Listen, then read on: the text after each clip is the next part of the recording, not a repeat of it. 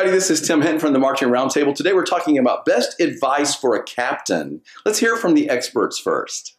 You need to be careful about how bossy you get.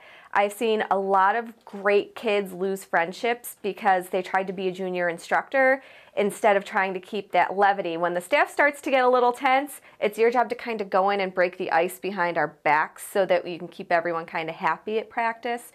Just be careful not to push your friends away. Be on your game every single moment of every single day.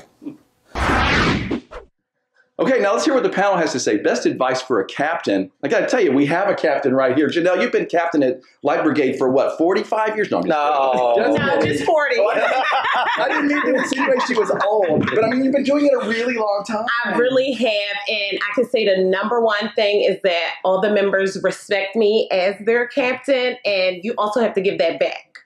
You have to let them know you're there for them. You're kind of like the liaison between the members and the staff. And they have to know that they can come to you for help. So I actually got a hoodie for Christmas that says the captain on it. So everybody knows I am the captain. You didn't have one before now? No, I am just the title. But yeah, it's definitely a respect thing and to be friendly, welcoming. They have to know that they can come to you if they can't come to anybody else. That's great.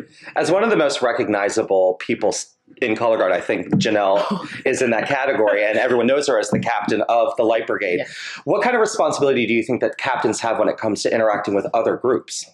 Oh, you definitely have to have a level of respect because, yes, it's a competition, but at the end of the day, we're all people, and it's a sport. It's fun. It's competitive, you know, and nothing should be taken personally. And I just think, like, we've competed against each other, and it has never been an issue. So I think a level of respect and more so just sportsmanlike conduct.